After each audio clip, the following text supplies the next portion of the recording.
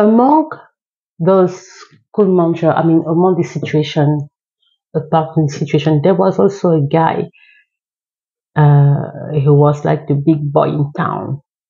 We don't really know. I mean, people knew. I mean, for a fact, I remember people were talking about him every time. His name was like his name. We call it Fantomas. Fantomas is everywhere.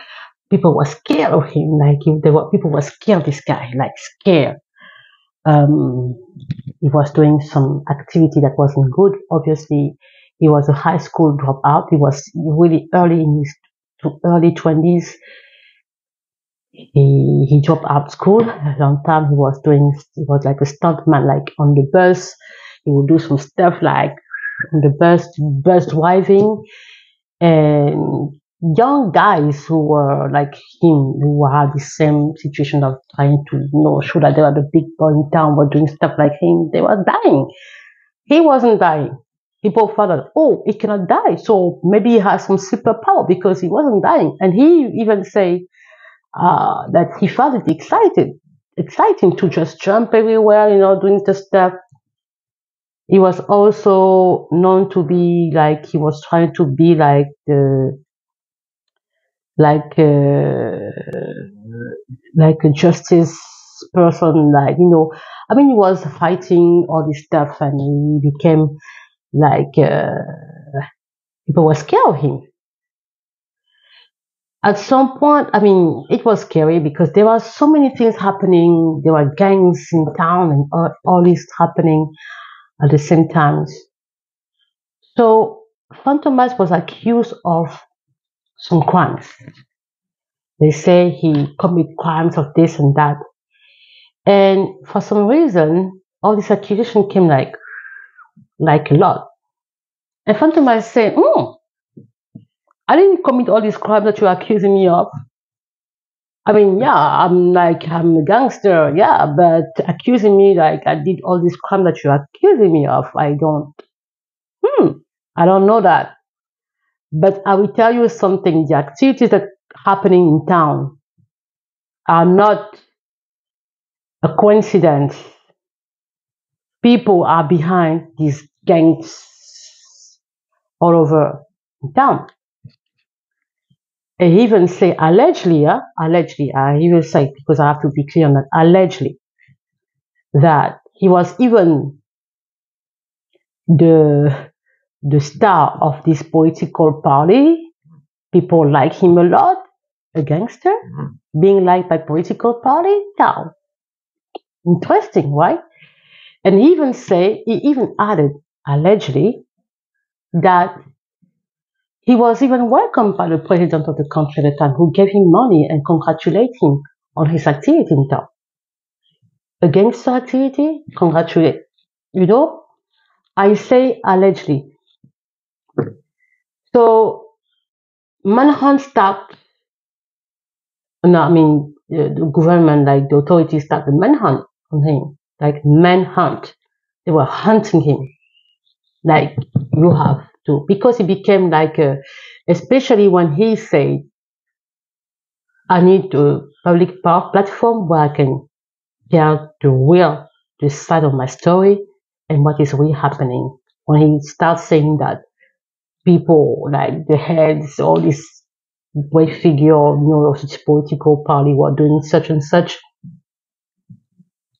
He said, "Give me the opportunity, I can explain everything. I have proof for what I say." And then it was like, no way, you cannot talk here. Sorry. They've been, he was now hunt like crazy.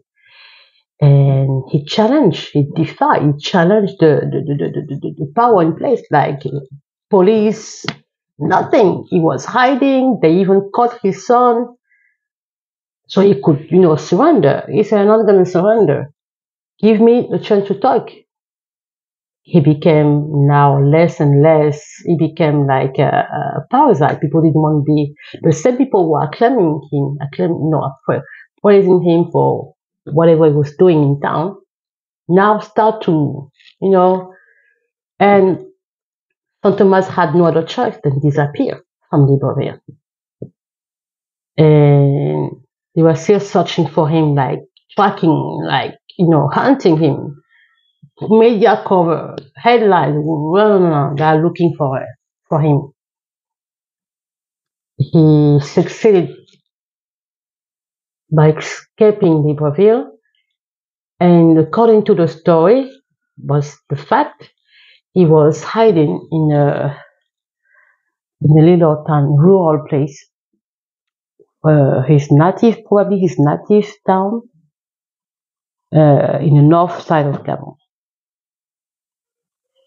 Then Fantomas was there. He was probably trying to start a new life because it was really not good for him anymore.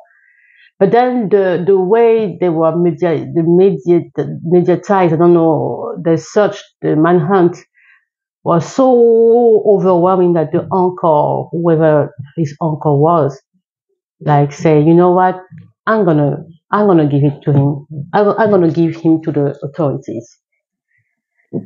And what happened? He told them where he was, obviously, and they caught him there in this little city. They beat him. They they really beat him seriously, like torturing, beating him. They made him naked. They humiliate him. They put him naked in front of the people to see. They parade him naked in the back of a pickup truck so people would see him naked and bloody. It was a statement, clearly, that if you try to challenge this power, you will see what's going to happen to you. You want to challenge? We will show you. You want to be the big boy? We're going to show you. And I think that's what happened to him. Then they transfer him. They put the first flight, they transfer him to Libreville. And then big headlines on newspaper. He was cut. He kept accusing him. He said, I didn't commit those crimes that you're accusing me. Let me talk. Never. And they torture him. He became very skinny of pain and torture. And then he had no other choice than say, okay, I agree. I did it. A few days later, he died. It's quite interesting to see that the way the situation happened and how fast, the guy had to die. I mean, what is it?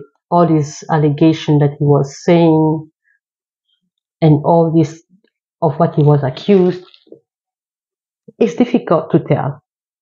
But that was the story of Fantomas. But then what happened during this time was the Commanders, this movement. People have never forgotten about that.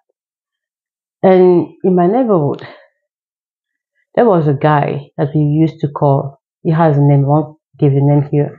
I will call him Rocky. Rocky had a physical disability, and I remember people were always saying that, no, Rocky, he's a chief of a gang. He was the head of a gang. My mom was like, it's impossible. Rocky had the physical disability. How come, everybody knew him in my neighborhood. Everybody knew him. And yeah, he was physically disabled. But when people were saying that, people like my mother, for example, didn't believe, we don't know, because people kept saying the same thing over and over. Okay, I'll go to the next video.